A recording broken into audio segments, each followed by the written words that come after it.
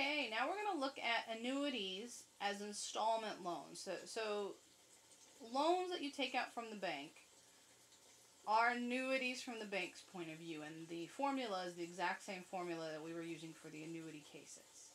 The amount borrowed is the original, and it's negative, it's debt, right?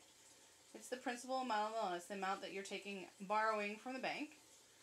The payments that you make back to the bank when you're paying off your debt are positive, right? Because you're paying off your debt, and so those values are positive. You're borrowing negative, all right? So what you're borrowing is negative, what you're paying back is positive. Minimum payments are what we're looking at. We're assuming you only make your minimum payment, nothing more.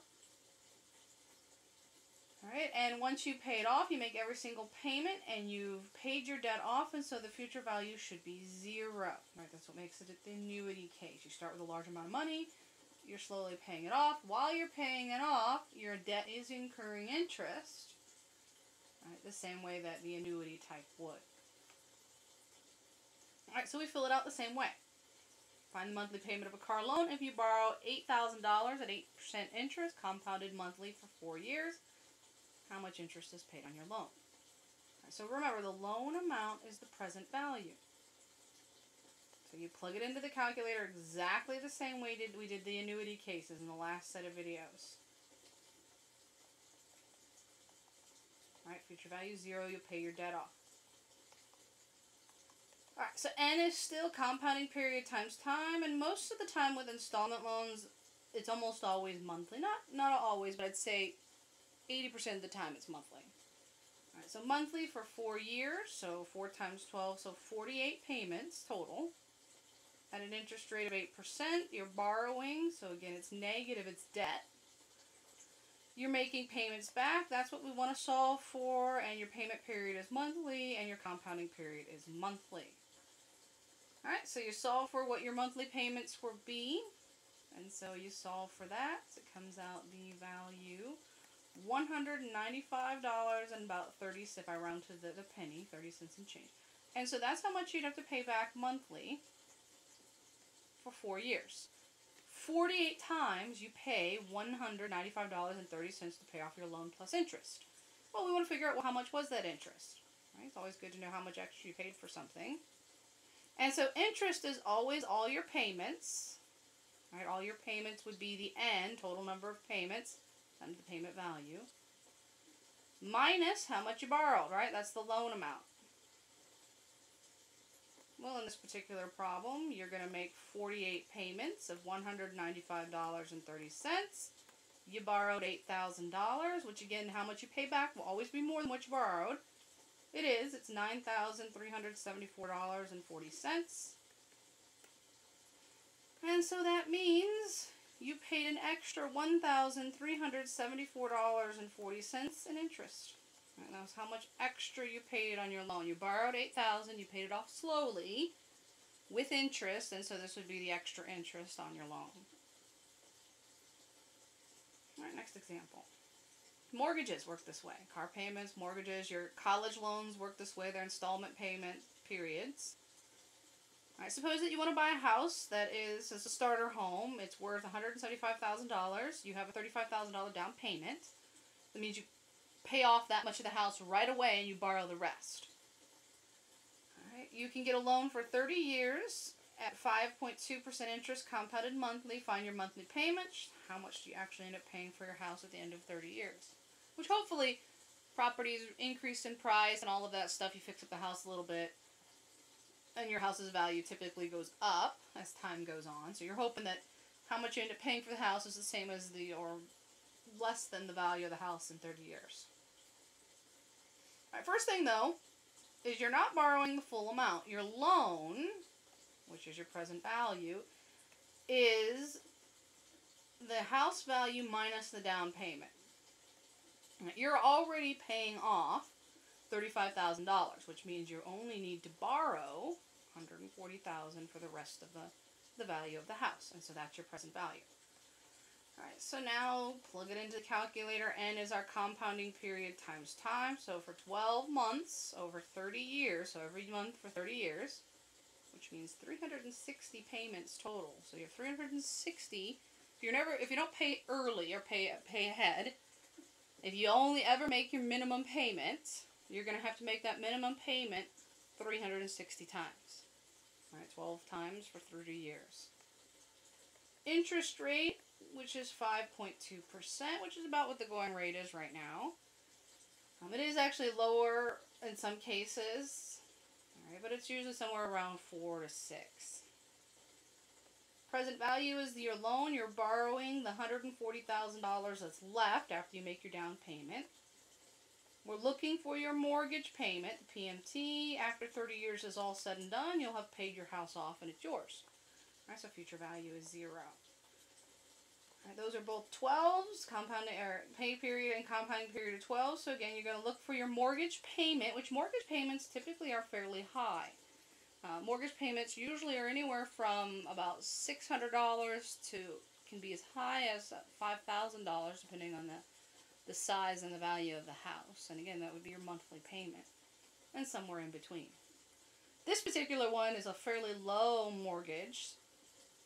$768.76 and change is your mortgage payment, which, like I said, this is on the low end. I think average mortgage payments are actually closer to $2,000. Alright, so there's your monthly mortgage payment. Every month they have to pay $768.76 on their house to pay it off in 30 years. Alright, so there's the first question, your monthly payment. Second question, how much do you actually pay for your house? Alright, so we want to figure out your house, the total payments. And what's easy to forget about this one is you already made one big payment. Alright, so your total payments would be your N times your payments plus the down payment. Don't forget you already did that one-time down payment. Alright, you've got all your little ones, the $700 ones, and then you've got your down payment, your one-time payment on the house. Alright, so 360 times, you're going to make a payment of $768.76, plus that $35,000 you initially put down on the house. And so at the end of 30 years, when you multiply and add those all together, the house cost $311,753.60. So a little less than twice what the original value of the house was you end up paying for. And that's typical for a mortgage payment, especially if it's a 30-year mortgage payment. If you do like a 15-year or 20-year, you're a little better in the interest. But if you do a 30-year and you don't pay it off early, you end up paying almost double what the house was valued. So you're hoping your property goes up, property value goes up over those 30 years at the same rate as your loan, or the same percent. So again, that's a lot of interest. Where, again, banks make a lot of their money this way.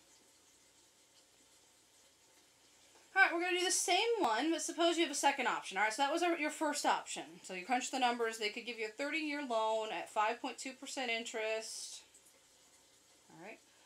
They give you a second option. So you have the same house, the same down payment, but they give you a 15-year option. And usually when you pay it off faster, they will give you a lower percentage, because they're assuming that you can make those payments.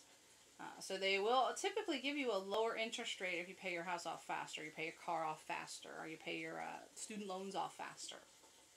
Alright, so you have a 15-year loan at an interest rate of 4.8%. And we'll see what the difference is. So we want to see this. So find the new monthly payment and then the new value of the house. And actually I asked one step question further. I asked for the interest in this case as well. Alright, so remember, the present value is still $140,000, right? You're only borrowing the leftover amount.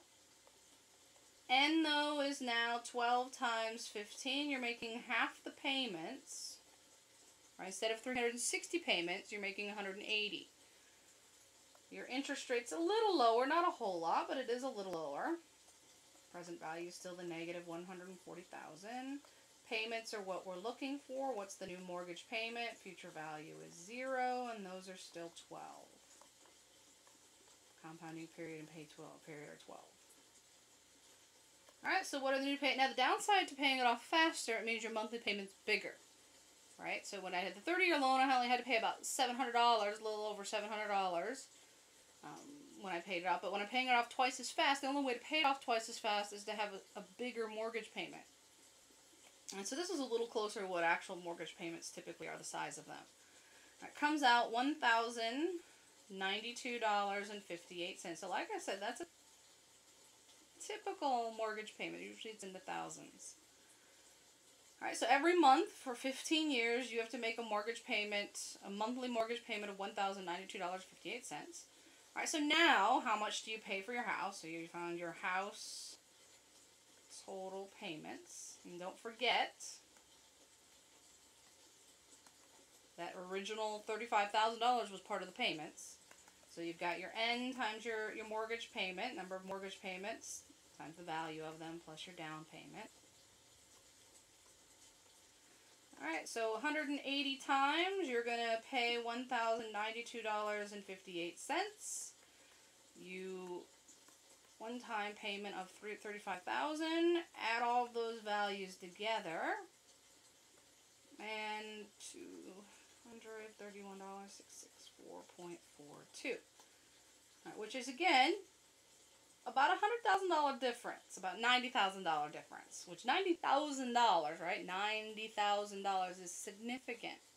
That's $90,000 you didn't have to take out of your pocket. So 15-year, 20-year mortgage loans are always a better way to go because you pay it off faster. Now the downside is you pay a little bit more a month, but the little bit more is actually not that significant. $300 a month is not huge when you think about you're saving $90,000 total. That's a big chunk of change. Alright, you still pay a bunch of interest, but this one, like I said, is a much better value on your house. Instead of doubling it, it only goes up by about $50,000. Alright, we'll actually find out what the interest is. Alright, total interest on the house would be how much you paid. Or not future value, total payments. Which is what we just found, minus the amount you borrowed.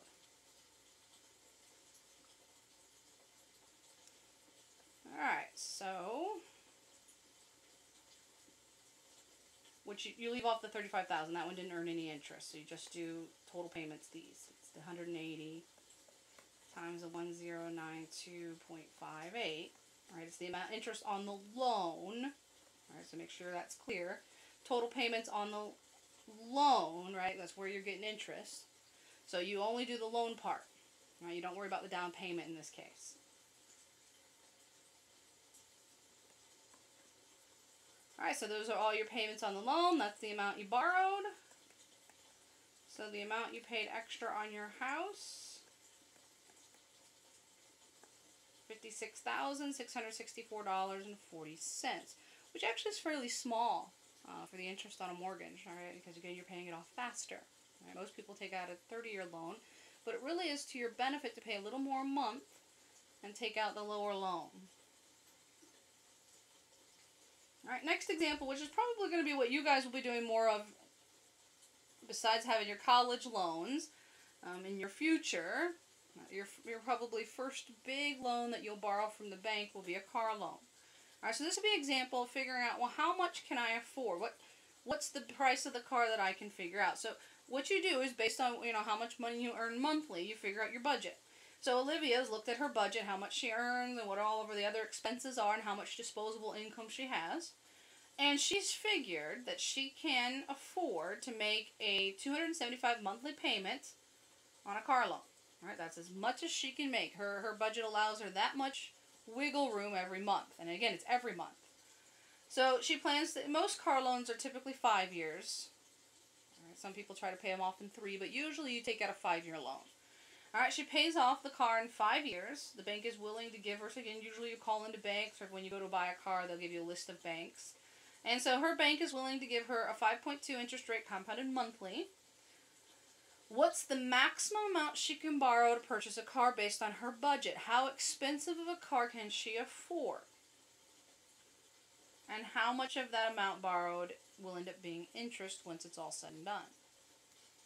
Okay, so we know the payments. We want to figure out the present value, right? How much can she borrow? So we plug it in, and is compounding period 12 times 5, so she's going to make 60 payments. Our interest rate is 5.2, which again is about the going rate right now. It's somewhere between, if you got a really good score for your debt score, if it's somewhere close to 800 credit score, that's the word I'm looking for. You can actually get a loan for about 3% right now if you have close to an 800 score, but about 5 is typical for people usually in the 700 range, which is what most people are in when you look at your credit scores.